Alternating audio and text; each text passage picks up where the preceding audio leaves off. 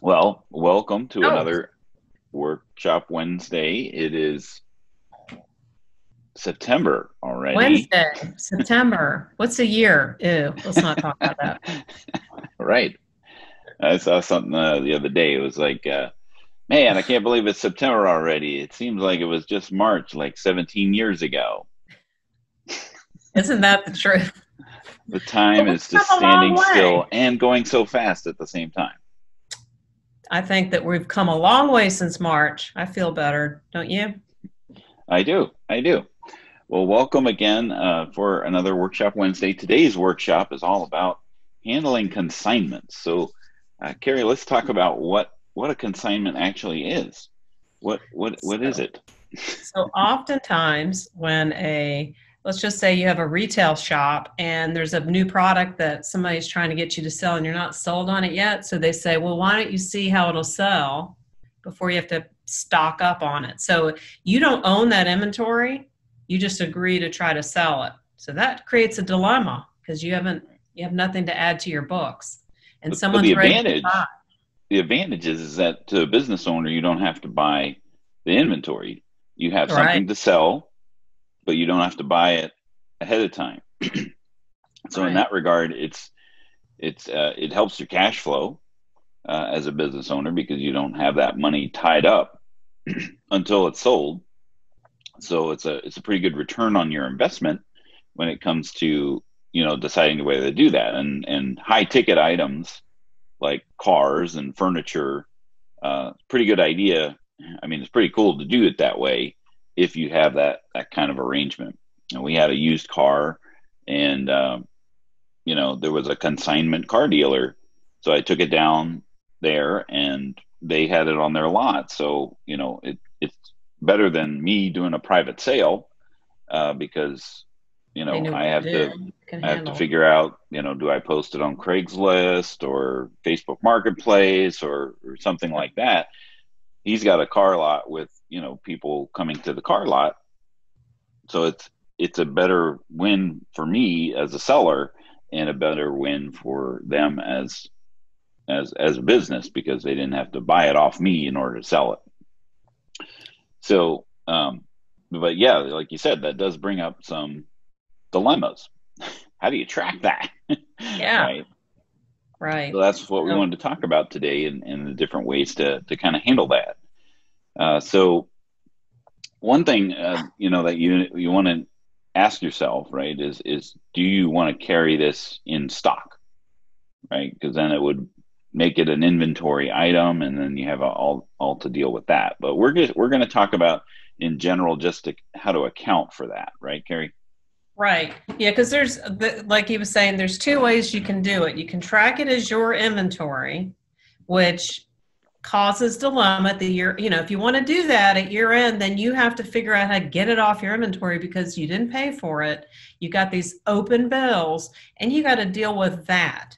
So that's one way you can do consignment. We're going to talk about how to do it. It's a little less information than you would get as running it as your inventory, but it does the similar job. It's good enough, right?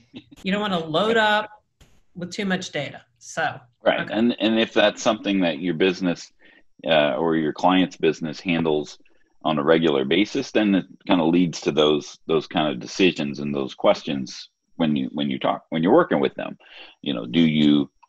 Do you want to handle this as inventory? If we do, then we have this option. So Carrie, you want to share your screen and we'll kind of walk through this kind of procedure. And I am going to put in the comments. I can see it. Good.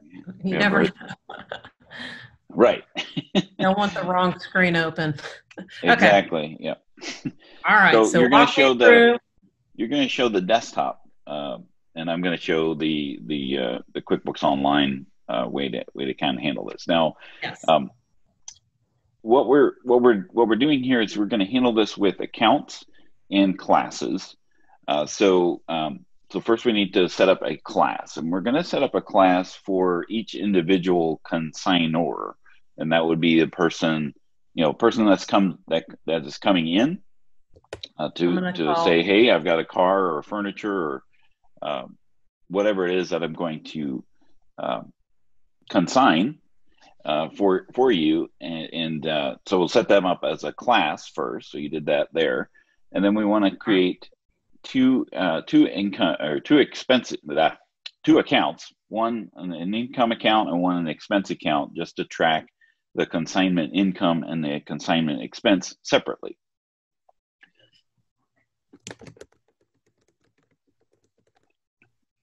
Okay. So one income account and one expense account. Not cost of goods, but just expense. No. Mm-hmm. Well, okay. I mean, you can do that if you want, the cost of goods sold, if you prefer to have it as so you have your gross profit there, right? Yeah. Which would you prefer? I would like cost of goods sold, thank you. Cost of goods sold for 100, please. Consignment, expense, payout, whatever. This is this is what you're going to write. This is the check that I'm going to write to Dan, my consign person. When it's sold. One's an or and one's an e. When it's sold, Dan will it'll go here. Okay, got it. So I've got we've set up an arrangement, and we're like, okay, this is how much I want to be paid out when it sells, and then you can sell it for whatever you want, and then you just get to keep the difference. So so we're going to create a new item, right. And we can create this item as a generic item, or we can create it as, individual. And that would be, if you're really wanting to track what you have on hand, if you're a retail store and you've got to actually create a barcode for that particular item, that sort of thing is going to determine whether you need it to be individualized or not. But we're just going to create a generic item here, Dan's car, and then you want to mark that. I'm going to check this button to give me two sides. Right. If I don't do that, it's going to get lost. Right. And so I'm going to say old car by Dan, whatever I want to show up on the invoice. And Dan and I have come to the agreement. Now, let's just say retail shops, clothing, you don't typically mark it up. So if you pay $50 for pair of pants, you're going to sell them for 100. So, but Dan and I have a deal because I'm the one selling it for him. So I hope to make more money, right? Right. So he's going to give me a deal. He's only going to charge me $400 for the $1,000 car. And I'm going to use that new consignment expense. My preferred vendor is going to be, oops, we didn't set it up. You didn't set me up as a vendor. Now, we can if we want. We can right here. Right. On the fly. On the fly. Mm-hmm. And then I'm going to sell it for $1,000. Now I'm going to leave taxable because in the state of it would be taxable. Why I'm adding it to the item code, so I don't have to. Can you imagine if you don't have this set up and you're selling it and forgot about sales tax? So let's do this part right. And then consignment, not expense, because it's going to take you to a zero move. You want to point to the right account. Right, your consignment income. Too many C accounts. All right, so now I'm ready to sell Dan's car. Now to set it up ahead of time, because you're going to need to pay me when it's sold. So what we can do to kind of get ready, get that set up to be able to do that is create a purchase order for that consignment item. And the reason we want to do a purchase order is because it's non-posting. Mm-hmm. We don't really have the expense until it's sold. The class, I'm going to carefully use Dan. That's Dan's everywhere. And then the item code, Dan's car. And when we sell it, it will then become a bill. So right now we're getting it just going to sit in the hopper until we're ready. Bam. So now that way you've got it set up ahead of time to be able to, because once it's sold, then you have to go and actually, pay the consignor. Right. So setting it up as wanted to see if this item's on a purchase order. I somehow was trying to add that column. Somehow it just flew away. You tried to get fancy.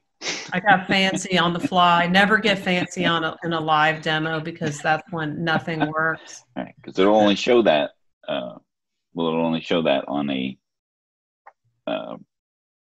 inventory item if we had set that up? There you go. That's what's wrong. Okay, he's good point. So once again, note to self. Note to self. If you call this a non-inventory part, that's the problem with that. So, you could always, it's up to you. I like to call it inventory. But go on. Right. So now, hooray, it's sold. So you want to bring up the sale. So we can either do that as an invoice or a sales receipt. It's depending on how you ring up your sales normally. Receipt. Yeah, I like invoice, but customer. You're not going to sell it to me. No, I'm going to sell it to my favorite customer, ABC Plumbing. Oops, I didn't mean to do that. Cancel out of that. Yep. All right, Dan's car, and I'm so excited. I sold it for $1,000. Oops, what did I forget? The class. Got the class. And then you know what happens when you forget the class there? You got to make sure it's on the line if it needs to be. Yeah, it's not on that. We're good. Okay. If there's because you set that item up ahead of time, it pulled the sales price, the right sales price from. No, you don't have to go get a notebook and go, what did I say I'd sell it for? What did I say I was going to, what was the arrangement? So by setting it up as an item first, you'll have that, be able to ring that up a lot faster. So we want to save it. Okay, save it. I'll just pay cash because I can. I've got that much cash in my pocket. Oops. Always got to uncheck the old email later. All right, save. And now it's sold, but we have another step. Now you need to pay me. So now we can turn that purchase order into a bill. So we can receive, enter the bill as soon as you put me on the vendor. And it's going to say, hey, you've got a open purchase order. Do you want to receive against that? Select it, and then we'll just copy those items to the bill. Put in your reference number, information like that. Don't forget the class. And the class is on the individual line, so we're good there. But it's always good to just cover your bases. Right. So there's the bill. Save and close. Save and close. And then under normal circumstances, you would then pay the bill, write the check, however you're going to actually pay that. But now when you go to profit and loss and show those columns by class, bam. Now we've got a setup. We've got a column that is just the Dan column. And then if you want to do this, and customize this just for your consignments, what you can do is customize the report and filter for just those two accounts. Right. So that's up at the top, multiple accounts. And if you just search for consignment. If I can spell it. If you can spell it, then you can just check I those can even off. Select all. Yeah. All right. Click OK. So now we have our gross profit of $400 or $600 because we had the bill set up, and then we have the the invoice or sales receipt bringing up the income. So that way you can keep track of on one report. You can memorize it. You can see how those arrangements are working out. If you have other consignors come to you, and then you can take a look at that report and make some decisions like, okay, well, this one was $600. How much work did I actually need to do for that? And then you can allocate other expenses into that.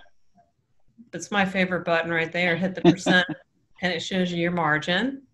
There you go. I'm like, hey, Dan, you have any more cars? Exactly. Or, on the fly, I had to change my agreement. I had to change the sales price, or I had to change, maybe his agreement, I put in the notes that he wants to have 30% of whatever I sell. So you put those notes in there. You're not stuck with the sales price and the expense, but it gives you a starting place. So that's like an easy way to kind of handling consignments, just so that the accounting is correct. There's a lot more questions than answers in this setup to be able to do that. But this will allow you to create a report, see it in all in one place. So I'm going to kind of run through what I've done for QuickBooks Online, because Carrie's shown the desktop. And so let me share that. And you can translate, while he's getting that pulled up, you can translate this workflow even in point of sale, QuickBooks point of sale. Yeah. So I already went ahead and created the list. So what I did was I created a parent class and then started creating each consignor as a subclass. Because that way, if you're using classes for something else in addition to tracking consignment, you can then filter your reports even further for just those classes, and then you kind of have them grouped together. So it gives you a little bit more flexibility. So I used Bob and Jane there. Now the challenge is that if you're using a plus, you have a limitation on the number of classes and locations that you can use. So if you're going to use classes in this situation, you might hit that limit if you're using plus, because you only have 40 combined between the locations and the class. So then you may need to upgrade to advanced if this is a deal breaker, or you really like the way this is working out with the reporting. Right. So we've got, and I was just going to say, and if you haven't purchased yet, the best way to get those discounts is to make sure you're getting the right product to start with. So don't go into plus until you max out, because you'll lose that discount. That's just my side note. I already created the item. It's a non-inventory item. I just used a generic consignment item. I chose the class on the item itself, so that way I'm sure that the class is going to be assigned, and then I can modify it to the individual consignor during that time period. I would just leave, if it's a generic item, I'm just going to leave it blank, and then but I have my consignment income and my consignment expense. Now I set it up as an expense account versus cost of goods sold. Of course, Carrie would probably tell me to. We have a cat sighting. Oh, there he goes. One. Yeah, we need to do a cat pool during the workshop Wednesdays. When are they going to show up? During How many will show up? How many spotted? Exactly. There's one so far. Exactly. All right, so we've got our income and expense account set up on the item. We would do exactly the same thing. We would create a purchase order for that. I don't know if I did that already. I did. Yeah, so I did create the purchase order for at least, sorry to interrupt. You have to have at least the addition of plus to be able to do inventory and purchase orders. At least inventory. Yes. Okay. And also classes. So and classes. All three of these things at least put you into plus. Into plus. Right. So I have my generic item, put in the amount, and then you just have to modify the class to be sure that if you're using the subclass situation. All right. Okay. So that's that. And then we sell it. So we got a new sales receipt. What do we have here? The bird sanctuary. We bought my consignment item. And then I'm going to put the the sales price of that. So let's say it's $500, and then change the consignment to Bob so that I keep the class in order. Okay. And then save and close. And then from my reports, I have I forgot to do the bill. You're right. Oh. Okay, so, good catch. But again, that consignor will be set up as a vendor. This is going to allow me just to add the purchase order to it. And we do have the class. So the class pulls over from the transaction. And then we save and close that. And then my profit and loss by class. There's my Bob consignor. I can then customize this to only show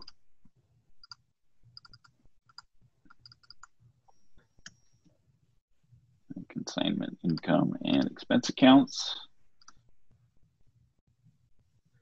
And there we go. Same thing. And then we can save that customization for my consignment report and save it. So the next time it'll be in my customized reports.